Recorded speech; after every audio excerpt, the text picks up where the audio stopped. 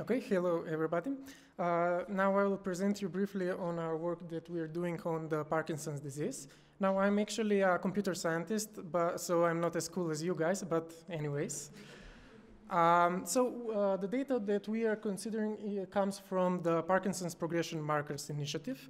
And the goal that we are actually trying to achieve is to identify groups of subjects, so of patients, that exhibit similar behavior in terms of the multiple motor assessment scores, and to describe these groups with image pictures that are extracted from fMRIs. There are 35 such motor scores, and they go from 0 to 4. And we want to predict them, all of those scores at the same time. To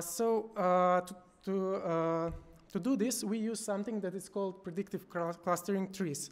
Not to bore you to death with the machine learning part, you can just think of predictive clustering trees like a method that combines both prediction and clustering. And with this method, we can predict structured outputs such as the multiple output scores that we want to predict at the same time.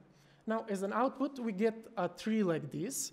And at the nodes of the trees, we have the fMRI features. And as we traverse the tree, when we get to the nodes, we get the prediction of all of the motor scores. Now, not only that we can get all of the predictions, since it is also clustering, we can get also other interesting data. For example, we can find clusters that are strongly, for example, from a single gender, even though the gender was not an input in the machine learning. We can also get like clusters that are much more rigid than tremor or have much more dominant, that are much more affected on the left side than on the right.